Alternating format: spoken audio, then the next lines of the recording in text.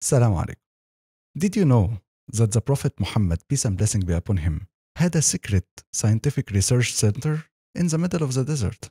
It specialized in geology, meteorology, oceanology, and physics.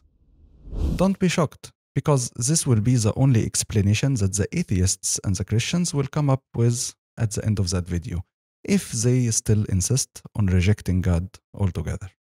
I will go through 18 miracles in the Quran in these fields. And then you will have to decide if this information is from God in a form of a revelation to his prophet, or did Muhammad, peace and blessing be upon him, had a secret research center in the middle of the desert in the 7th century. So get ready, bring your coffee, and let's start.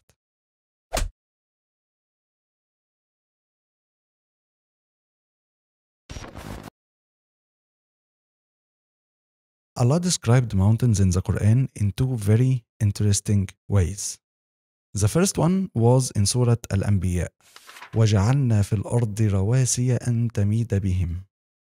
I have made mountains as anchors to prevent the land from moving, to stabilize the land. If you're not familiar with anchors are these heavy pieces of metal that look like this. When a ship wants to stay stationary, it throws this anchor deep down in the water to prevent the ship from moving randomly. Allah is saying that mountains are going deep down and they prevent the land under you from moving randomly. The same way, anchors go down to prevent ships from moving. The second description was in Surah An-Naba. وَالْجِبَالَ أَوْتَادًا. Mountains are pegs. A peg is something that looks like a big nail that we use to hold tents on the ground. Without this peg, the air can blow the tent away. This peg has a small part above the ground, but most of it should be underground. Allah is saying that mountains are similar to pegs. A small part of it is above the ground and the big part is underground. They go deep like pegs to keep the land from moving, to stabilize the land. Now imagine living in the 7th century. You would say something like, what is this man talking about? How does he know what is under the mountains? It's impossible for him to know that, and it's impossible for anyone to confirm or deny. Fast forward to modern technology. Let's see what we discovered. This is Professor Frank Press, the science advisor to the former US President Jimmy Carter and the president of the National Academy of Sciences, Washington, D.C. He explained in his book the underlying structure of the mountains as follows. This part is the part of the mountain that we can see. And this part is the rest of the mountain that we can't see. This is another picture that shows the scale. This part is the mountain we see, and this part is the rest of the mountain that we can't see. For example, the height of Mount Everest is about 9 kilometers, more or less. But its route goes down 140 kilometers. See the difference? 9 above the ground, 140 under the ground. If it wasn't for this structure of the mountains, the Earth's crust would be moving randomly and repeatedly, and it will be unlivable. You can also read this article titled Mountains' Gravitational Pegs Stabilize the Earth's Rotation Motion. It will give you all the information you need to fully understand this scientific discovery. After you finish reading it, ask yourself, how did the Prophet, peace and blessing be upon him, know that in the 7th century? Did he have a secret scientific research center, or did he secretly take an axe and dig a very, very, very deep hole, like 100-kilometer hole, next to a mountain to discover its internal structure and its function to stabilize the Earth's surface? Well, let's see. Let's Google together what is the deepest humans can dig. According to CNN, the deepest hole ever made by humans was the Kola Super Deep borehole.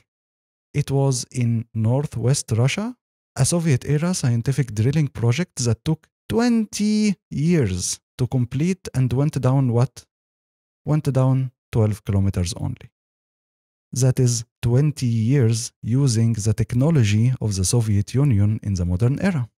And in the end, they only got deep 12 kilometers. So did the Prophet alone, secretly, without anyone notice, dig down 140 kilometers to discover the function of the mountains and its internal structure? And even if he did that, how did he keep that huge project a secret from everybody? Or did he just receive revelation from God, the creator of the mountains and everything else? And yes, I hear you. Before you write in the comments, a lot of people will start arguing. They will say maybe other nations before the Prophet believed that the mountains had deep roots. And the Prophet took this information from them. Okay, let's see. You might think that in the 7th century in Arabia, people argued about what is beneath the land they were living on. And they had different theories and different beliefs, and there was a discussion. But actually, that is completely wrong. People had one belief, that the earth was floating above unlimited water, infinite water. We demonstrated that already with evidence and references in our last video, the Prophet Space Agency. If you missed it, you missed a lot. You have to go back and see it. I will leave a link to it in the description. But anyway, I will add to these references one more. We all know the famous story of Jonah being swallowed by the whale and living inside the stomach of the fish. There is a very interesting verse in the middle of that story in the Bible. Psalms 24. The earth is the Lord's and everything in it, the world and all who live in it. Until now, it's fine. For he founded it on the seas and established it on the water. Earth was founded on the seas, established on the water. Let's see Jonah 2. To the roots of the mountains I sank down. This is Jonah talking. The earth beneath buried me in forever. But you, Lord my God, brought my life up. Seems like the author of the Bible had a completely different imagination of what is underneath us. Let's demonstrate it together so we can imagine. This is the land, and this is a mountain. And this is the mountain root. The Bible claims that Prophet Jonah went down inside the belly of the fish, and the fish swam in the unlimited water under the earth until he reached to the mountain root. Let's read it again. To the roots of the mountains I sank down. So how can you reach the roots of the mountain? You will have to go first in this line, in the sea, and then when you go deep enough, you can turn and then go under the earth until you reach the root of the mountain. That was the common belief back then. And the description in the Quran is the exact opposite. And it came to challenge the common belief of the people in the 7th century. It came in the middle of all of that ignorance. So now you have to ask yourself, is there any other explanation for this other than believing that the Quran is the words of God? Ask yourself, is it a possibility that he had a secret scientific research in the middle of the desert in the 7th century? And finally, ask yourself, is it rational to still believe in the Bible until today and reject the words of God in the Quran? It doesn't take much effort for a sincere person to find the truth.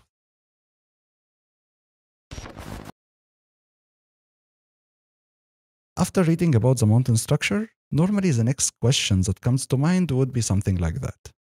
If the Quran is saying the claims in the Bible and common knowledge in the 7th century about earth being above water, all of that is false. The earth is not above unlimited water, right? Then what is beneath us? Because the moment you reject the whole theory, you will have to provide a complete alternative theory, right? So according to the Quran, what is under the surface of the earth? And the answer is in Surah Al-Mulk. أَأَمِنْتُم مَّن فِي السَّمَاءِ أَن يَخْسِفَ بِكُمُ الْأَرْضَ فَإِذَا هِيَ تَمُورُ. If Allah orders the earth to swallow you deep inside it, you will find it swaying. The word sway is never used to describe a liquid or a solid. It is used to describe something in the middle, something that can barely move, like something that has a very, very high viscosity. The only thing that we know that fits that description is molten rocks and metals. Disbelievers back then could not prove or deny this information in the Quran, as there was no way for anyone to have the technology to understand what is under the crust or to dig a very, very, very deep hole and check with his own eyes. So throughout history, Muslims just believed it as it is, because God said so. However, after 1,400 years, thanks to modern technology, finally, we can establish that as a fact. Turns out the information in the Quran was correct, and every other claim or common belief or the information provided in the Bible turns out it was wrong. There is no unlimited water under the earth. It may sound like common sense to you now, but that is because our advancement in knowledge and in science, and that is because you got taught that in schools. However, people back then could not wrap their heads around the new concept introduced by the Quran. They believed in the Bible story and they used the fact that when they dig down, they find water, they make wells. This is how they drink. So to them, yeah, see, proof. Every time we dig down, we make a well, we find water. Therefore, the story in the Bible of the unlimited water under the earth is correct. This is what they thought. And in the end, Quran was correct. So now you ask yourself, did the Prophet, peace and blessing be upon him, know that information from the one who created earth and everything else?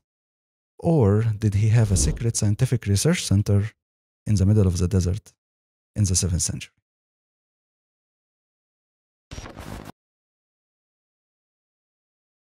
Allah provides very interesting information about the deep ocean in Surah An-Nur. ظلمات بعضها فوق بعض إذا أخرج يده لم يكد يراها. If a man were to dive down in the very, very deep ocean, he would find himself in complete darkness. Darkness to the extent that even if he puts his hand in front of his face, he can't even see it. Someone might ask, wasn't that common knowledge anyway?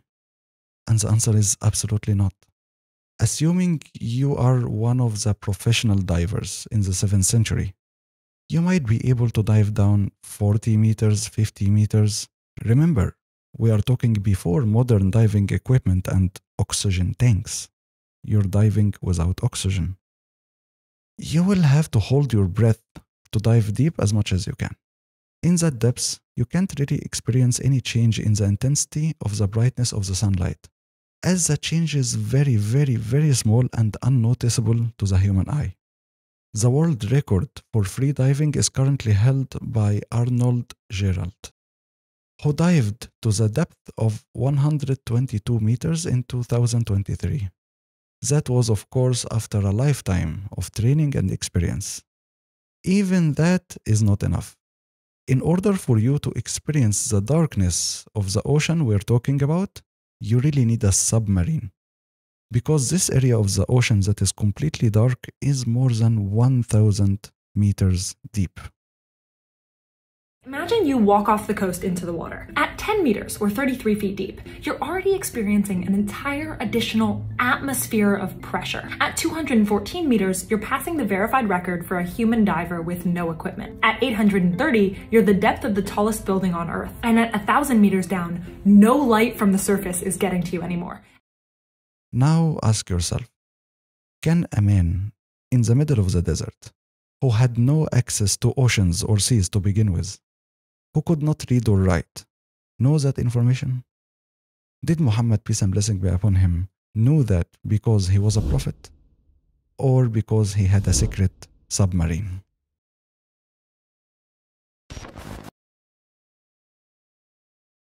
Wait a minute. First you said there is molten rock under the earth crust. Then you said oceans are so deep and it's dark down there. What happens if the ocean is deep enough so that the ocean water becomes so close to this extremely hot molten rock? What happens at this meeting point between fire and water? Allah says in Surah An-Nur, وَالْبَحْرِ الْمَسْجُورِ, I swear by the seas set on fire. The word masjur literally translates to on fire. For example, سَجَرَ اللَّهُ الْكَافِرَ, Allah burnt the disbeliever in hellfire. Seas on fire in the Quran, where are they? And fire and water don't mix, right? A lot of early Muslims could not understand this oath, as they could not find any sea that is set on fire. So they interpreted it as something that will happen maybe in the hereafter. They couldn't really explain it, even though the context of the verses themselves are not talking about the hereafter. But they simply didn't have any other way to interpret it, because there is no sea on fire. However, using modern technology, we could finally find them. Check out this report from CNN. There's one thing you need to know about the Ring of Fire. It produces 90% of the world's earthquakes. Many of them are submarine volcanoes, meaning they're underwater, as are 75% of the world's volcanoes in total. 70% of the world's volcanoes are underwater. The name of the phenomena is called Ring of Fire, underwater fire. وَالْبَحْرِ الْمَسْجُورِ, I swear by the seas on fire. This phenomena happens at the meeting point between the deep dark ocean and the molten rock layer under the earth crust. Now it's time to ask yourself, did the Prophet, peace and blessing be upon him, know that because he was a prophet, or because he had a secret submarine?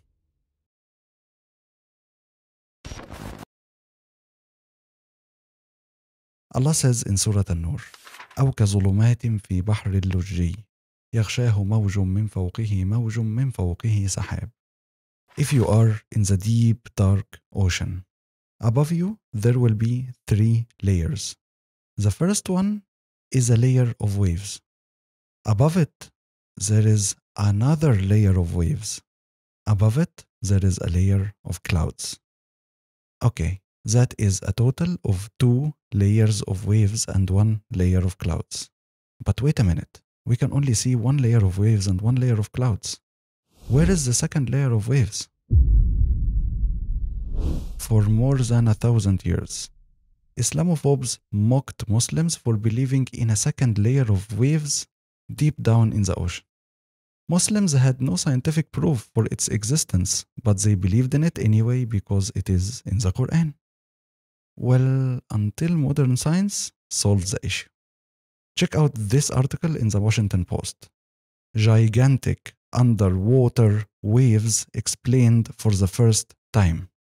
If you scroll down a little, we can see the satellite images of these internal waves. You can also check this article in NASA's website, Waves Above and Below the Water. Large waves that propagate below the water surface within the depth of the sea. Now you have to ask yourself the same question. Did he know that because he was a prophet? Or because he had a secret submarine in the middle of the desert in the 7th century? It really doesn't take much effort for a sincere person to find the truth about God.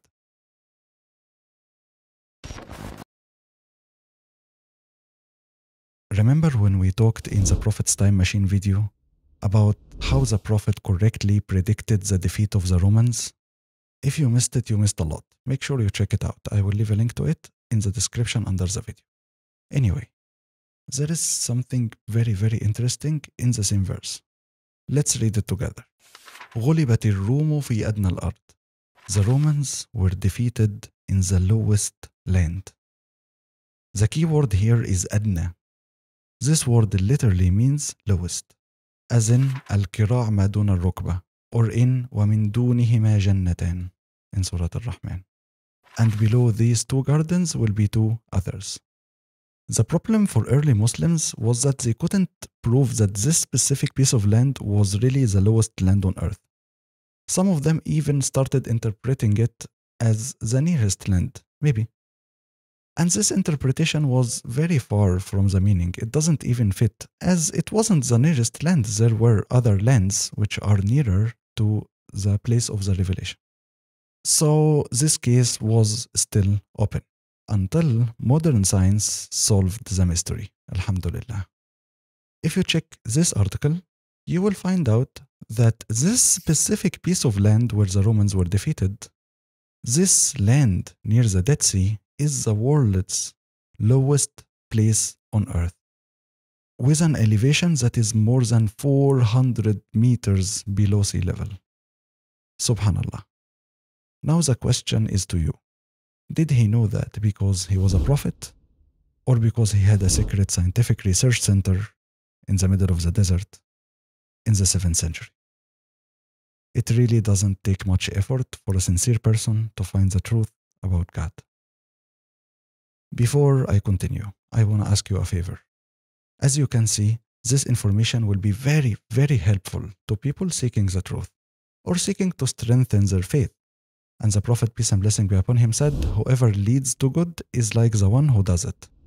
Help this video spread, first by engaging with it. Put a like, put a comment there. If you don't have anything to write in the comment, just write Subhanallah. Then share it on your social media account. This way, you share the reward with us, inshallah. Thank you.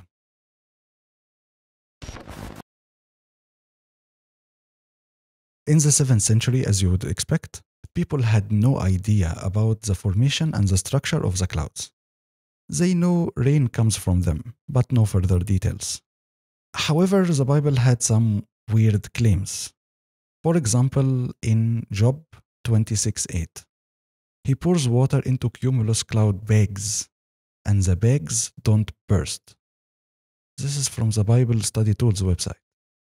In other translations, it says he wraps up the water in his clouds, and the clouds does not burst under them. I will not tell you myself what does that mean, because you might not believe me, so I will read it for you from the official commentary itself. For example, Gill's exposition. The description here is very clear. As anything bound up in a sack or a bag or a garment or the skirt of a man's coat. Seems like the cloud is a plastic bag or a balloon filled with water, and this bag is waiting to be burst. The moment it bursts, we get the rain. At the time when people had these weird understandings of the world around them, Allah revealed in the Quran, أَلَمْ تَرَ أَنَّ اللَّهَ يُزْجِي سَحَابًا ثُمَّ يُؤَلِّفُ بَيْنَهُ ثُمَّ يَجْعَلُهُ رُكَامًا فَتَرَى الْوَدْقَ يَخْرُجُ مِنْ خِلَالِهِ. Can't you see that Allah causes the pieces of cloud to join together? Then He causes them to pile up into big masses. And then you see rain coming down. This is word by word from Tafsir as-Sa'di. A cloud is not a big plastic bag that carries water inside and bursts open. A cloud is a formation of a lot of mini cloud pieces piled up.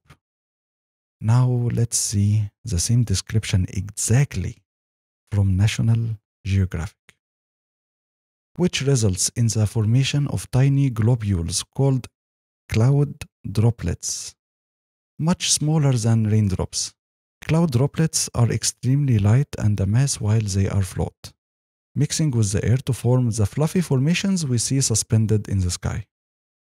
Did the Prophet, peace and blessing be upon him, copy the description of the formation of the cloud from National Geographic? Or did he had his own secret research center in the middle of the desert in the 7th century? Or did he receive this amazing Quran from the one who created the clouds and the rain and everything else? It doesn't take much effort for a sincere person to find the truth about God.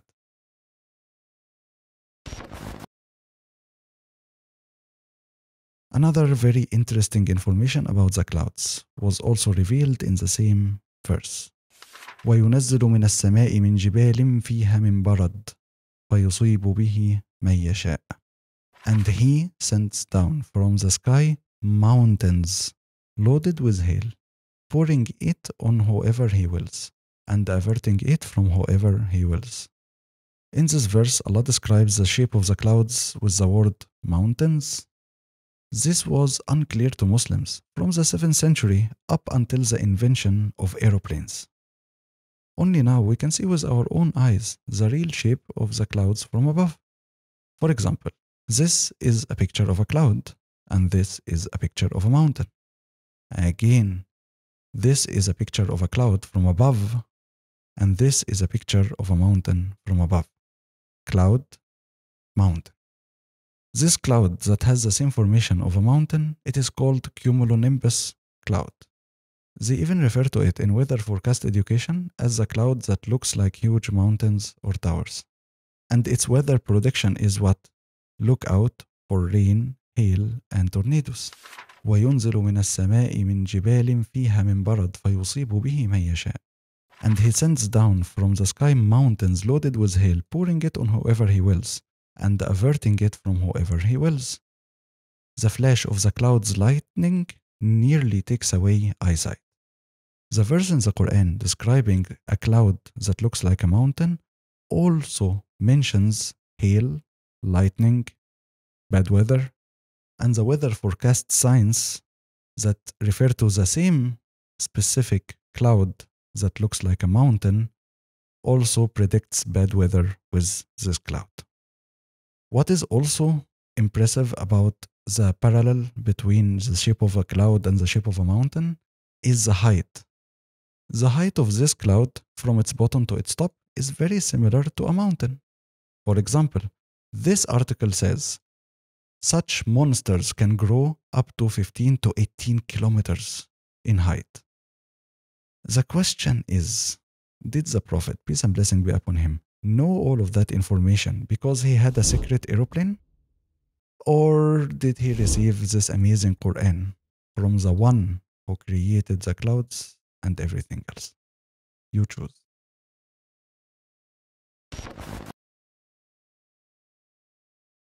Allah provided more information about the clouds in Surah Al-A'raf. حتى إذا أقلت سحابا ثقالا سقناه إلى بلد ميت فأنزلنا به الماء. He is the one who causes the wind to carry heavy clouds. Also in Surah Al-Ra'd, وينشئ السحاب الثقال. He is the one who creates the heavy clouds. Wait a minute. I thought a cloud is like a fluffy cotton candy.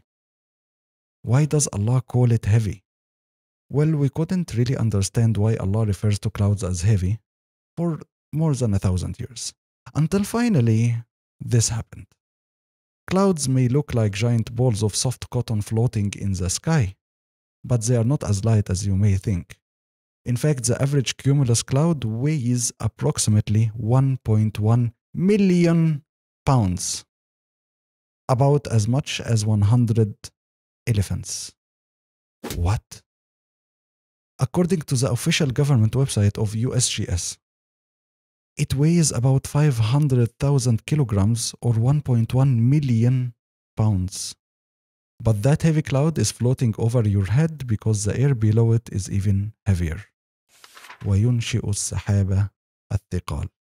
He is the one who creates the heavy clouds. Now you tell me, how did a desert Bedouin Arab who couldn't read or write in the 7th century come up with all of this scientific information? Did he have a secret scientific research center, or did he receive this from the one who created the clouds and everything else?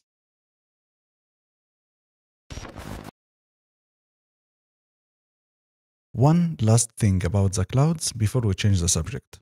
Remember when we established the common belief in the 7th century about the clouds being bags holding water inside them waiting to burst open? That is a separation between the cloud and the water. The cloud is the container and the water is inside it. Allah responded to that in Surah An-Nur. وَيُنَزِّلُ مِنَ السَّمَاءِ مِنْ جِبَالٍ. He sends down the mountains, i.e. the clouds.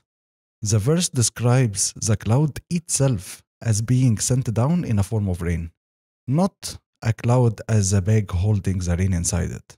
No, the cloud itself is the rain that is being sent down. And of course, I don't need to provide any modern scientific reference for that, as we all already learned the water cycle in school, and we understand that the cloud itself is the rain. So the question still stands. Did he know that because he had a secret scientific research center in the middle of the desert of the 7th century?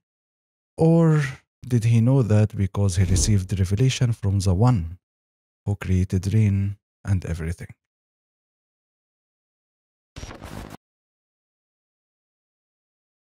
Lately, we started seeing in the market high-speed cameras, like this one, for example. Don't ask about the price, by the way. These cameras helped us observe things that were happening extremely fast, to the extent that it was impossible to observe with the naked eye. But if you record it with a very, very high FPS, you can show it later on a screen using slow motion. That led the way to a lot of new discoveries. One of them was the movement of lightning. Turns out, the lightning does not just appear and disappear in front of our eyes. No. Actually, it moves. This is how we saw lightning in normal real-life speed. And this is how we can see the lightning in slow motion. See the difference? Real-life speed, slow motion. Most of this process happens way too fast for the human eye to discern. What we and most of our normal video cameras can see is just the bright return stroke phase of lightning. But modern high-speed video cameras can show the progression of lightning leaders in vivid detail. That triggered our curiosity to make more studies about the lightning. There was a huge debate on the direction of the movement of the lightning. Does it move up? Does it move down? And finally, we got our answer. Actually, it's both. According to the official website of NSSL, does lightning strike from the sky down or the ground up? The answer is both. Cloud-to-ground lightning comes from the sky down, but the part you see comes from the ground up. Also, according to the official website of NOAA, step number 1, lightning strike initiates.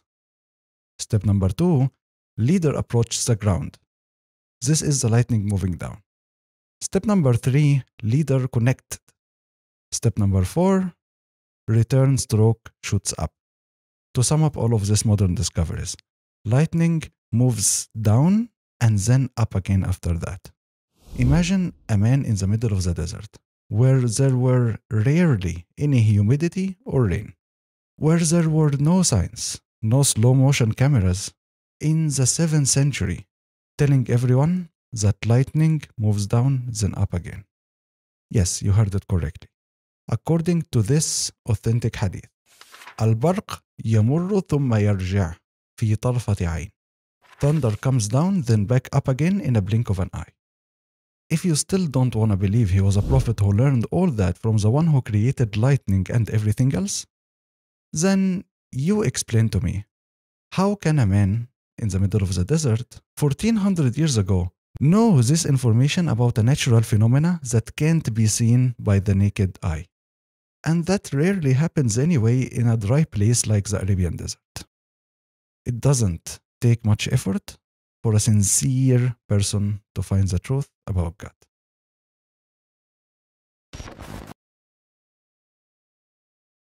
One of the very interesting recent discoveries in modern science is something that happens every morning. Let me explain it first. Step 1. After sunrise, the heat from the sun heats the surface of the earth. Step 2. Air that is close to the surface of the earth also heats up. Step 3. This air expands because of the heat and thus becomes less dense than cool air at higher altitudes. Step 4. The hot air rises up and the cool air moves down. This amazing phenomena replaces the air that we polluted yesterday, that is close to the surface of the earth, with fresh, clean air from high altitudes. This is an amazing blessing from God for which we don't thank Him. Anyway, to sum up this phenomena, it looks like the surface of the earth is taking in fresh air and pushing away the old air from yesterday that happens every morning. And that is exactly what happens when we are breathing. We take in fresh air and we push away old air. So, to make sure you don't forget this amazing phenomena, call it morning breathing. Now let's go back 1,400 years ago to a man called Muhammad, peace and blessing be upon him, when he was telling his companions about a revelation he received from God. وَاللَّيْلِ إِذَا عَسْعَسْ وَالصُّبْحِ إِذَا تَنَفَّسْ. I swear by the night when it goes away, and by the morning when it breathes. إِنَّهُ لَقَوْلُ رَسُولٍ كَرِيمٍ. I swear by the night when it goes away and by the morning when it breathes that indeed this Quran is the word of God, delivered by a noble angel to the Prophet, peace and blessing be upon him. Will you believe this Quran is the words of God himself, or will you claim that the Prophet, peace and blessing be upon him, had a secret scientific research center in the middle of the desert in the 7th century? It doesn't take much effort for a sincere person to find the truth.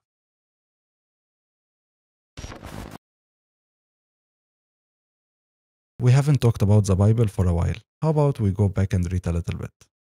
Remember when we discussed the conception of the earth and the heavens in the Bible? If you missed it, make sure you watch our last video, The Prophet's Space Agency. Anyway, one of the claims that the Bible made was a widespread belief in the 7th century, and that was the time of the revelation of the Quran. The belief was that the mountains are the pillars of heaven. Yes, you heard it correctly. Pillars, like columns, like the pillars you have in your house that is holding your roof. If you remove the mountains, the sky will literally fall on us. Don't laugh. It was hard back then to get a clear idea about the universe without technology.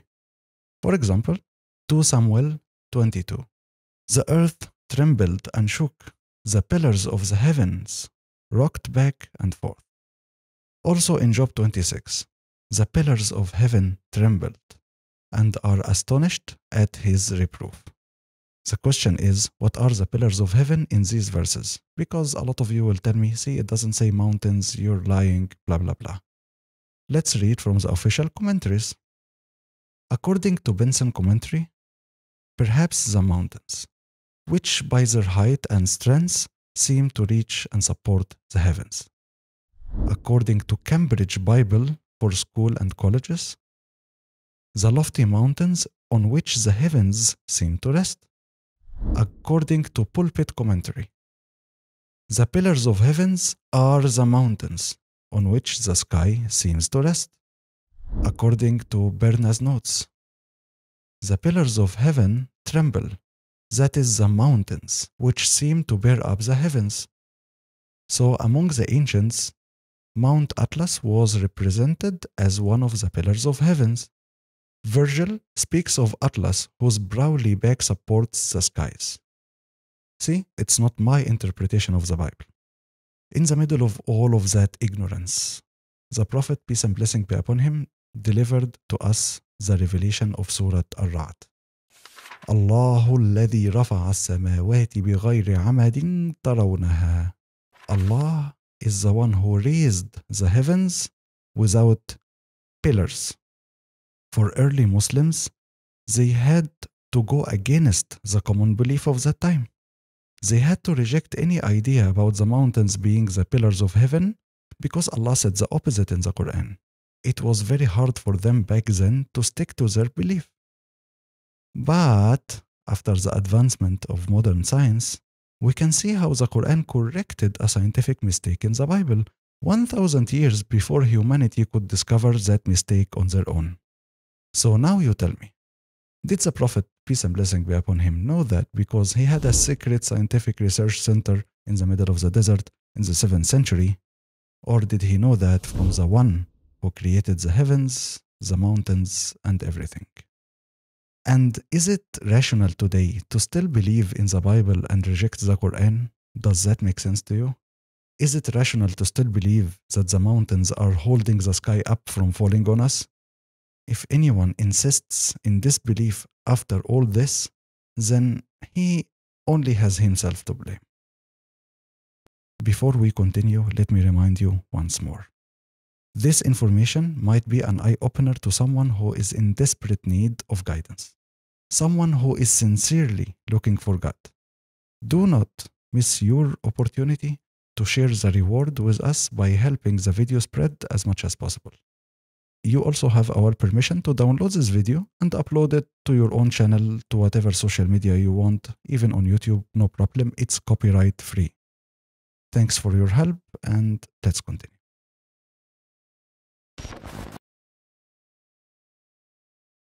If you are familiar with the Quran, I would assume that you already know that God sometimes communicates extra information to us using word repetition.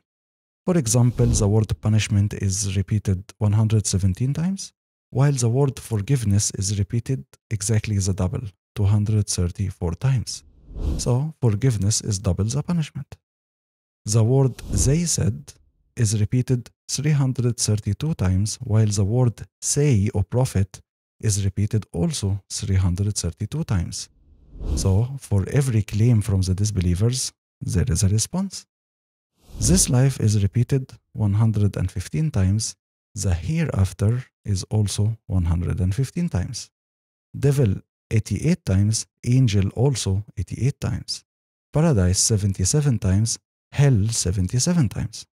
Zakah, the obligatory charity, is repeated 32 times, and blessing is also repeated 32 times. See the connection? Richness 26 times, while poverty is half of that, 13 times.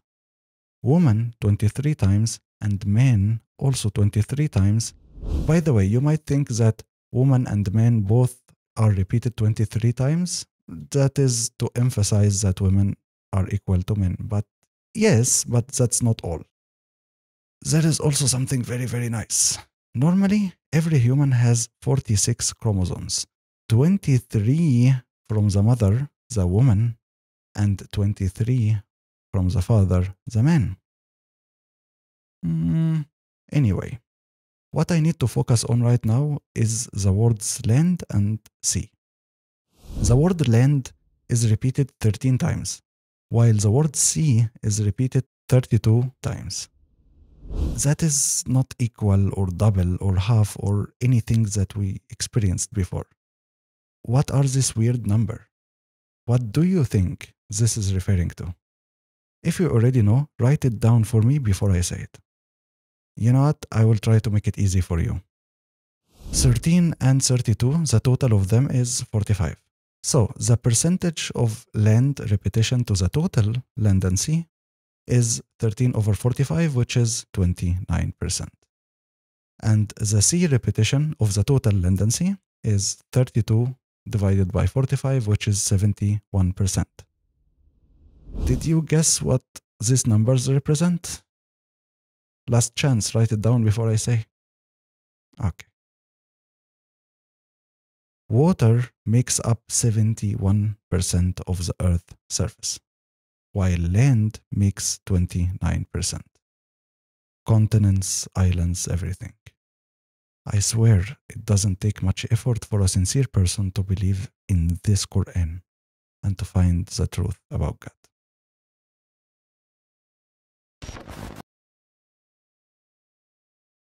Arabs in Mecca and Medina in the 7th century lived in a desert. This desert had no access to any river or sea or ocean. In that environment, the Prophet, peace and blessing be upon him, read for them a revelation sent to him from God, talking about a phenomena that they never heard about in their lives. Surah Al-Furqan. وهو الذي مرج البحرين هذا عذب فرات وهذا ملح أجاج وجعل بينهما برزخا وحجرا محجورا. And he is the one who merged two bodies of water, one fresh and palatable, and the other is salty and bitter. However, they do not overcome one another. Although both waters meet together, each one keeps its distinctive qualities. The river does not become salty, and the reverse also doesn't happen. Also, Surah Al-Rahman. مرج البحرين يلتقيان بينهما برزخ لا يبغيان. God causes two bodies of water to meet. However, there is a barrier between them which they don't cross. Arabs in the desert didn't really understand what is that, and where, and how. Likewise, I, until now, didn't witness that phenomena with my eyes. Neither most of you. But we are lucky enough to have the privilege to see it on YouTube. So let's watch it together. Here is the meeting point between a fresh and salty water. And here is the meeting point between two oceans. The difference between two waters in density creates a barrier between them, preventing them from losing their distinctive qualities. The question is, how did he know that? He lived in a place that only had water that comes from wells in the middle of the desert, in a place where there were no YouTube or libraries or anything, in the 7th century. Any explanations other than he knew that from the one who created rivers, oceans, and everything else? I don't think so.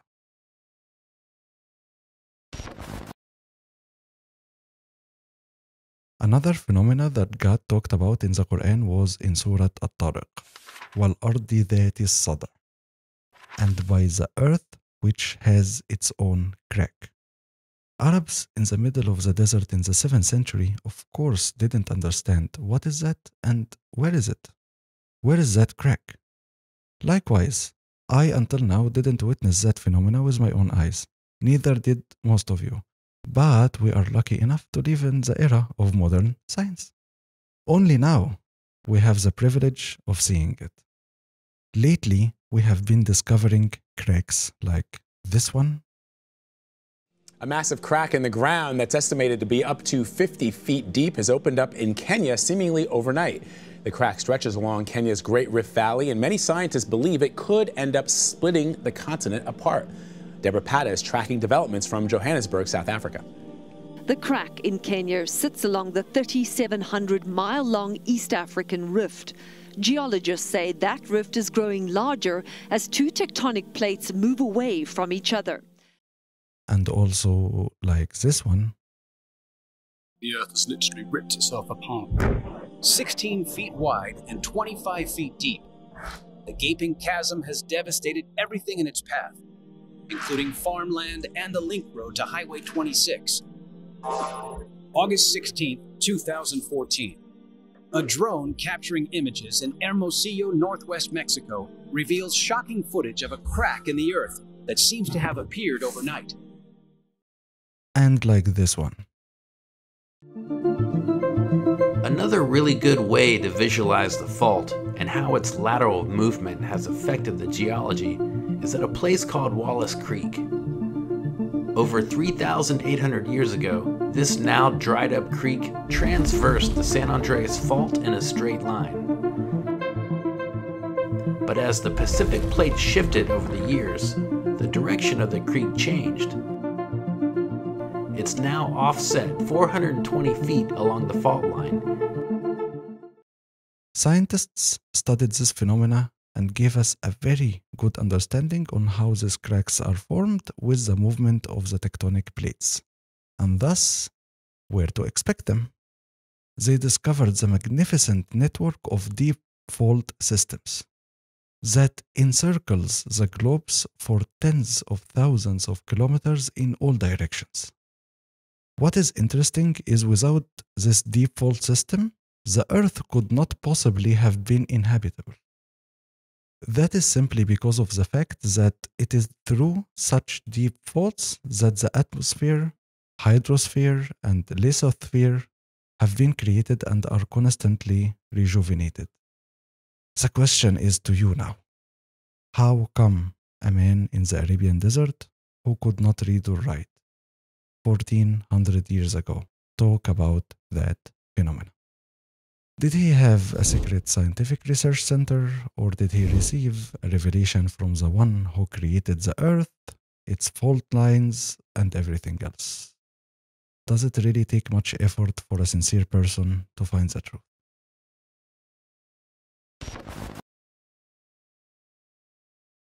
Have you ever wondered why a flame has different colors?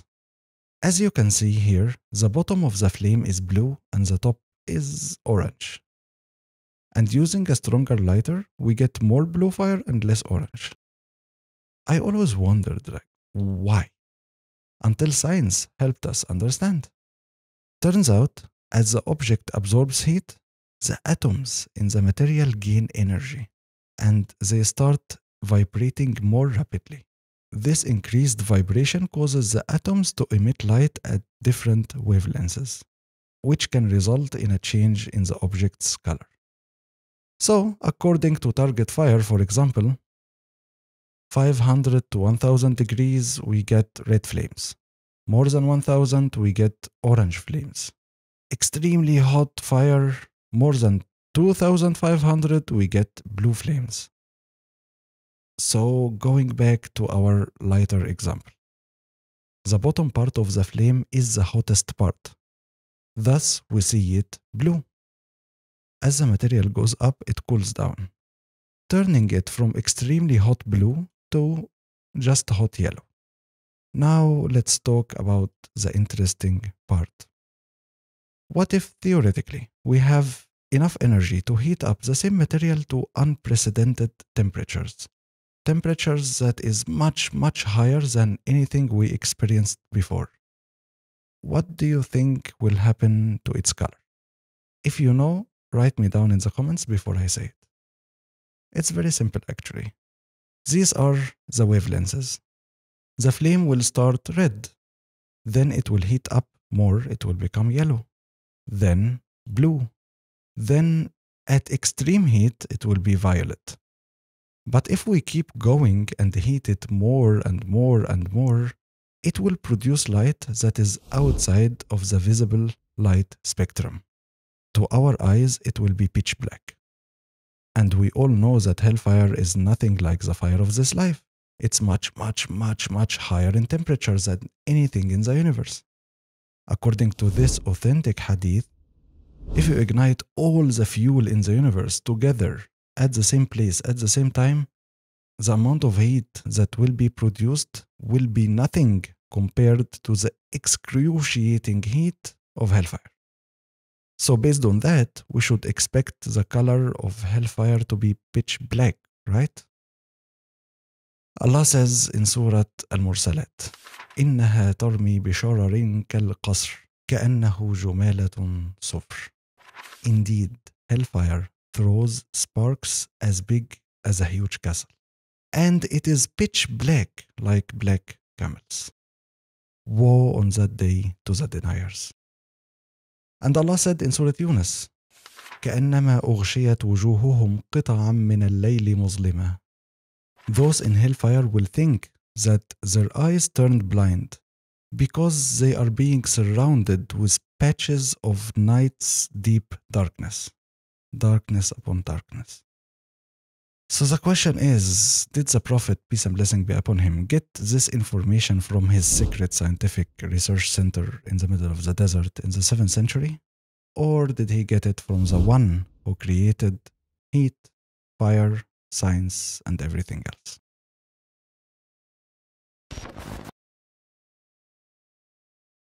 The last verse I want to discuss today is the one in Surah Al-Ra'd. أَوَلَمْ يَرَوْا أَنَّا نَأْتِي الْأَرْضَ نَنْقُصُهَا مِنْ أَطْرَافِهَا. Don't they see that I gradually reduce the earth from its borders? Of course, like every phenomena the Quran talked about, Arabs in the 7th century could not see or imagine it.